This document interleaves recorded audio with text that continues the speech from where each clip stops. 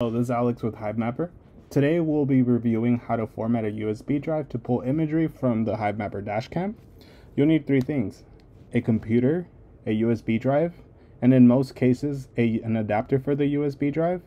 For this example, I'll be using a MacBook Pro and also a USB-C to USB-A adapter for my flash drive. Now, to format the USB drive, follow these steps. Connect the USB drive to the given socket in your device. For my case, the MacBook Pro only intakes USB-C, so I need the adapter.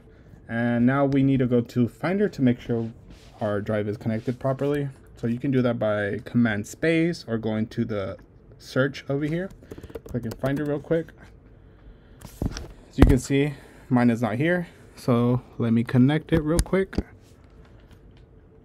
And it should populate on this left column. Let me open it to make it bigger for you all. Okay, now we're here. We can see that there's nothing. What we want to do is create a folder. You right click and click on new folder. Awesome. Now what you want to call this is recording, all lowercase, one word, no special characters. Boom, that's done.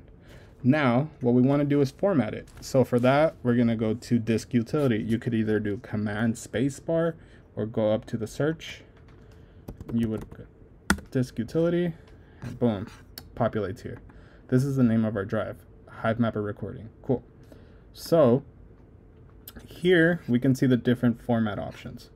For this one, it's formatted to MS-DOS, which is FAT32. Let's say it wasn't and we want to change it to FAT32. You right click, you go to erase, and here you can see the different formatting options. Let's format it again to FAT32. This will erase all content, but just make sure the folder is properly named to recording and you're all good. Cool.